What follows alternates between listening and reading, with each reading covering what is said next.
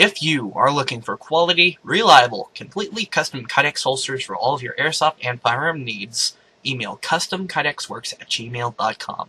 Enjoy the video.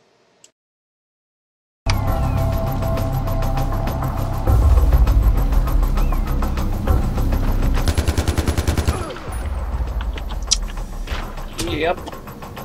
Good job on the PC port, Ubisoft. I really like what you did with the textures. They look really nice. Beautiful. Just beautiful. Oh, look at that. Ow! Shit.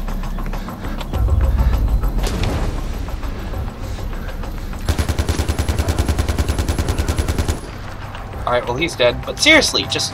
this is so beautiful. I just love Ubisoft, you know what I mean? The textures are just so beautiful. No glitches so far. Like, it has great performance on AMD cards as well. This game runs so good on AMD. This is just beautiful. I love this, don't you? Well, that's not all for today. Oh man, these graphics, man. Just look at them. Look at them. Aren't they beautiful? Oh. Oh!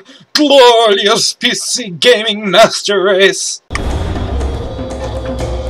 Yep.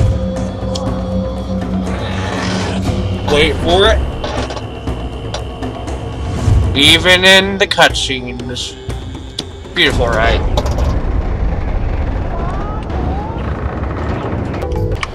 Hello ladies and gentlemen, it is me, Logan, and today I will be demonstrating Ubisoft's very, very advanced physics engine. Now, as you saw a few seconds ago, this game, well, it has really good textures. And today I'm going to be demonstrating how this also has very good physics. Let's see what happens when I grapple. Yeah, I don't know if that was supposed to happen, but it happens. I don't know why, but it's really fun. So I'm gonna keep doing it for the duration of the video. You can seriously go climbing high in this bitch. Jeez. Oh my god! Like a freaking propeller blade or some shit. That's crazy. Oh, come on, piece of shit. Now, let's go to the left and see what happens. Even more ascension. Jeez. And I know it's not supposed to be like that because, I hope this doesn't kill me. No. It allows you to climb up right here. So, yeah, exactly. I don't think that's supposed to happen. Ubisoft, fix your game! And yet another example of Ubisoft's amazing physics engine. Somehow the sniper doesn't see me, even though he was looking right at me.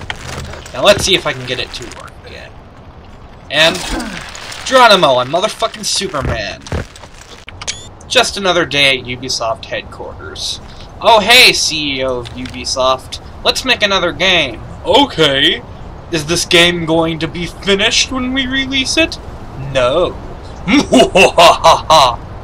And then 2 weeks later, they make $50 million off a broken game.